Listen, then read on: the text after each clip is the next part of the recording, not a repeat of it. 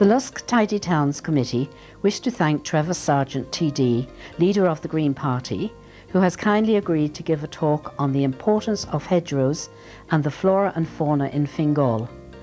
We hope to produce a series of DVDs on local environmental matters for our national schools in the future.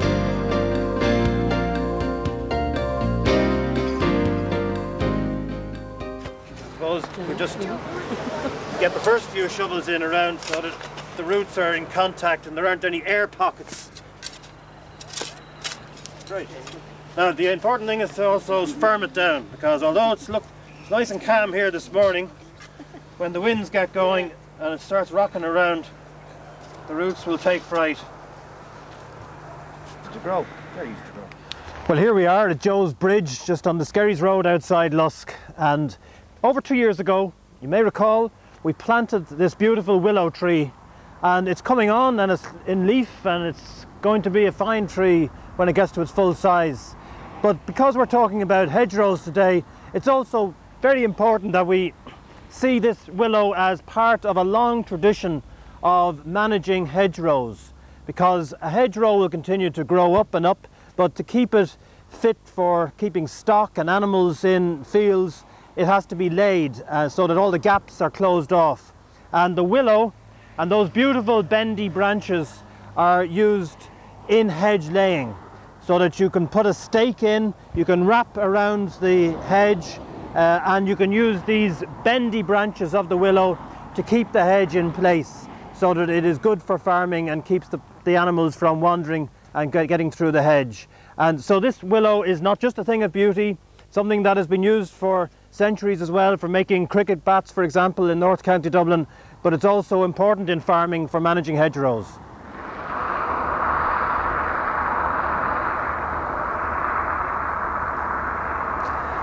Well, here we are in Hedgestown in Lusk, and as you can see behind, a beautiful display of what we call gorse or whin or furze, or in Irish atchin. This plant is so famous that it has so many names used in different languages, and we use them all in Ireland one way or the other. The Norse called this beautiful yellow flowered bush whin.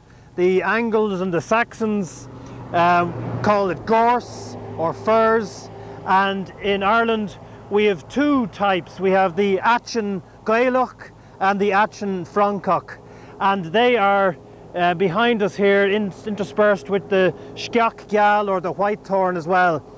But apart from being a hedging plant, probably nowadays this is most famous for its beautiful yellow flower, but also for the beautiful aroma, a kind of almond nutty smell that people, and I certainly know people who love to have it close by because of that beautiful smell. And there's a legend behind that too, which I think is beautiful. The fairies baking their cakes is what our people think of when they smell that beautiful flower. And the reason why it's associated with the atchin or the gorse is because inside the gorse bushes the fairies got protection because of the spiky spines on the gorse, and the elves couldn't get those lovely cakes that the fairies were baking. So it is protected. Protected fairy cakes are in those gorse bushes because of that flower, and it also makes a beautiful wine and has other uses as well. But for us, it is part of the tradition of hedges in this country, and we are here in Hedgestown, which makes it particularly appropriate.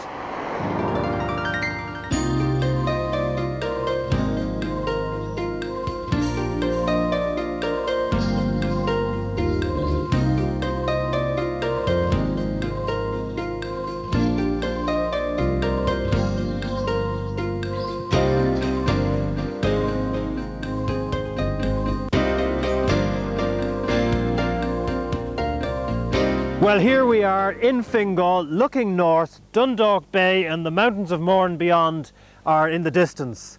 But as you can see here, hedgerows are a vital part of the landscape, and they mark out Fingal as a place where hedgerows have been not just protecting wildlife and ensuring that we have a diverse environment, but also determining their townlands. We have Walchestown, Hedgestown, Richardstown, and in Irish, going back into history, we have Ballybockle, Ballybockala, and Baldungan, and Ballyonridera. All of those names with Bally or town indicate that townlands which were determined by the hedgerows are what we're talking about. And those hedgerows then are part of our history, but they're also part of the present, where they protect wildlife. The butterflies get shelter, the insects, the birds and the animals and the flora and fauna in general. And that is why they need protection. And those hedgerows, which are a lot less than there were there years ago, I might add, because fields have got bigger and there are less hedgerows as a result, but they are protected from the beginning, the 1st of April, to the end of August. And that's to allow the birds to nest safely without the possibility of a machine coming along and cutting the hedge while they're trying to nest. So if you see any hedge cutting going on during that time, I ask you to please report it. And the reporting of it means that I or another public representative can require of the Minister for the Environment to check that that hedge cutting, if it was legally happening, in other words, if the County Council was cutting, they have to have a good reason. In other words, they have to say that it was because of safety reasons that they were cutting, because the hedge was growing out and people couldn't see around a corner if they were driving, for example. But other than that, it's illegal to cut the hedges from the beginning of April to the end of August, and that is to protect the importance of those hedgerows.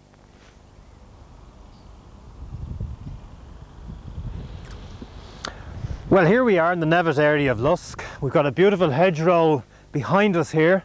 Of course, it's important also to bear in mind that this hedgerow is not needed to keep stock or keep cattle in, as it's in tillage. So we have a different type of hedgerow if you need to keep stock in and prevent cattle from wandering and so forth. And that means that you have to have the hedge without any holes or gaps in it. And that's where hedge laying comes in.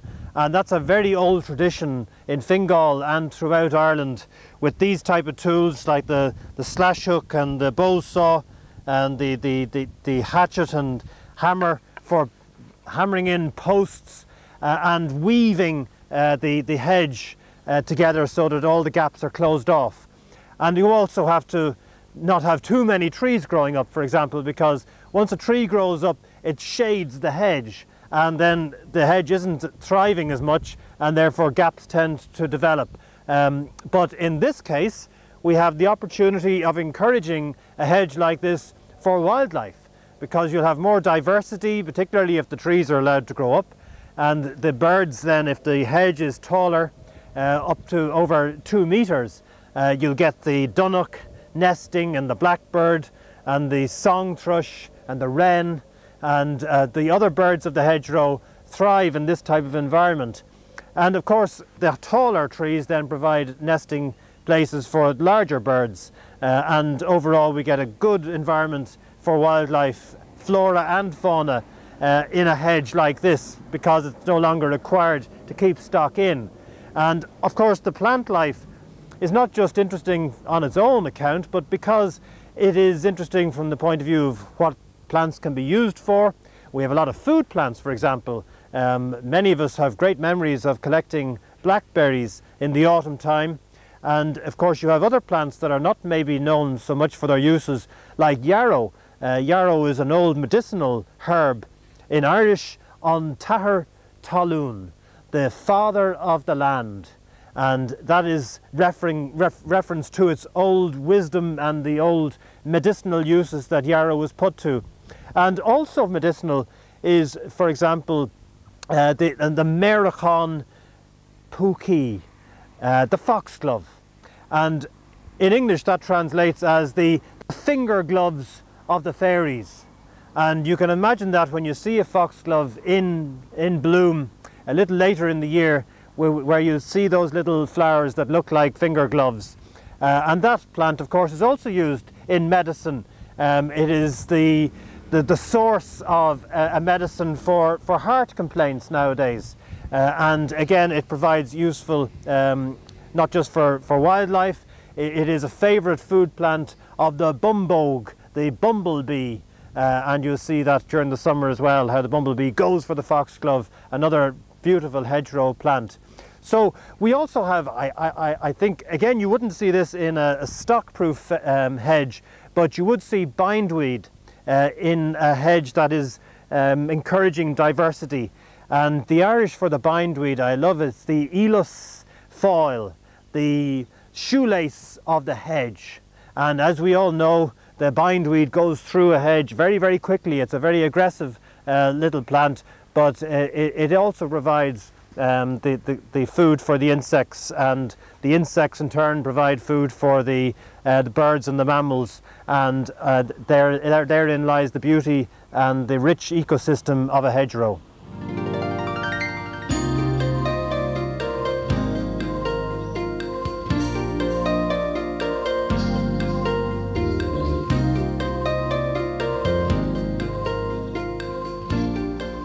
And of course, some of the richness of the wildlife in a hedgerow includes the small animals. Now, we don't often see the small animals because they're mainly active at night time.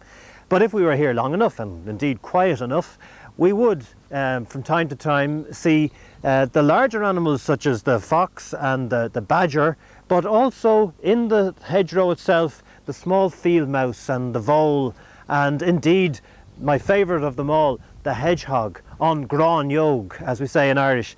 And the hedgehog is a threatened animal in Ireland and in England because hedgerows are disappearing, and we have to try and protect them and encourage more people to grow hedgerows. But the hedgehog also goes onto the road looking for food, and if a car comes along, it curls up in a ball and therefore is squashed. It won't run away. And so the hedgehog has a problem, not just with the cars on the road and the lack of hedgerows, but the hedgehog also has problems with litter. And that's where I think if we go to the hedgerow, take a look at the litter, and we'll see just how much that is a problem, not just for us to have to look at it, but the actual wildlife, it is fatal for some animals.